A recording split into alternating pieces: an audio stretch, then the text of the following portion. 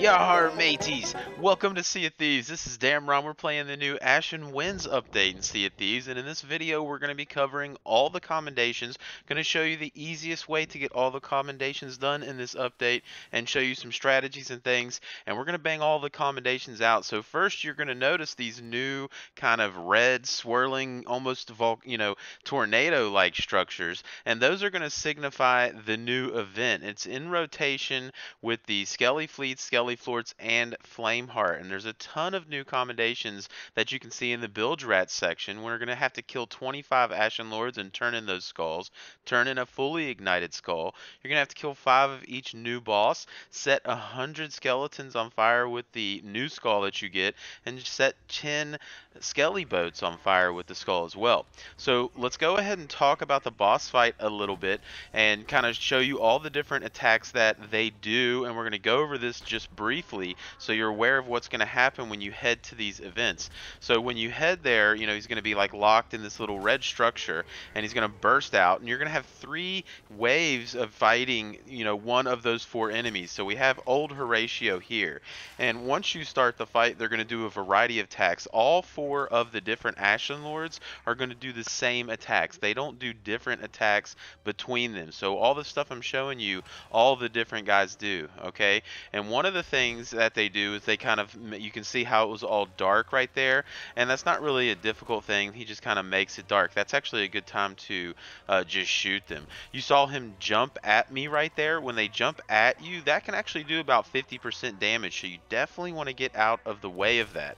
Another thing that they'll do if you're too close, kind of right behind them, they will just kind of swing their arm back and try to smack you.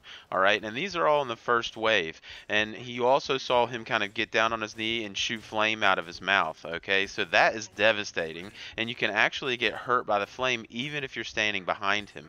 But once you kind of do enough damage, eventually he's going to kind of kneel down, and you're going to be able, he's going to try to say he's recovering, and that's the end of the first wave. So you're going to damage him a little bit more, and once he gets up again, you've entered the second wave, which is really the same as the first wave, other than when he spawns in skeletons, he's going to spawn in more of them.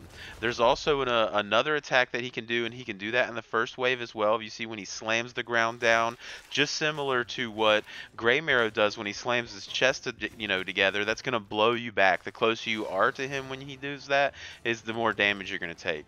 And eventually he'll get down on his knees again, and then once you bring him back up, he'll be on the third wave. And this is where he does this meteor attack, where he'll kneel down. You don't want to get close to him like I'm here, but wanted to show you that he's also blowing that flame from his mouth, and he's kind of dropping all of these meteors from the sky. So ideally you actually want to find somewhere in the air, in the island that you're on, where you have some cover from above you, and that's really where where you want to be. And then also when he spawns skeletons, and on this wave he's going to spawn even more than the second wave, and eventually you're going to do enough damage and you're going to kill him. I would recommend that when you're doing these events, you go in with at least a brig. The more people the better, because these guys do have a lot of health. If you're on an island with other boats that are acting friendly, the first thing you want to do as soon as he dies is grab the skull and get back to your boat, okay? Because they're going to spawn a lot of different loot, but screw the other loot. It's not going to help us get these commendations done. We're going to grab that skull and we're going to get out of there.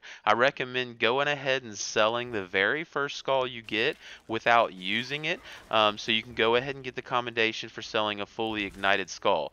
The other Ashen Lords that you're going to fight, again, are Captain Grimm, you've got Red Ruth, and you also have Warden Chi. Now all 4 of them do the same attacks, so the fight is going to be really identical, other than the cosmetic look of the boss you're fighting, which is kind of unfortunate, and I thought they were going to have different attacks. So moving on to the skeletons, you can really just click shooting the flame out of the Ashen Wind Skull, and it's going to do enough damage to kill the skeletons. You do not have to hold it that long, so just keep that in mind. You also do not need to be holding the skull. If one of your teammates burns a skeleton, you're going to get credit for that as well. By far the easiest and the fastest way to get the 100 skeletons is at a skeleton fort. If you go here and you're conservative with the skull, you could actually burn 100 skeletons pretty easily with one skull, and just knock it out. So ideally, if you finish the Ashen Winds and a fort pops up, just go bang that out. Now for the ships, you know, you could go to a Skelly fleet that I showed you up there. So if you see the ship in the sky, you can go to a Skelly fleet. But really, ideally, you want to just find random sloops on the map because you can just board them really quickly and you can set fire to them very easily. If you do the Skelly event, you're going to be fighting some galleons, and the galleons take a little bit more of the juice of the skull to set on fire. But you can board a sloop and just boom, set it aflame pretty quickly. And if you do it that way, you can get about 5 to 6 ships on fire with one use of the skull. So it's only going to take you 2 skulls to get that commendation done. So you can see this sloop is set ablaze. And also, just like the skeleton, you know, just the normal skeleton enemies, if your buddy sets it on fire, you're going to get credit for that. So you do not actually have to be the one that shoots the flame.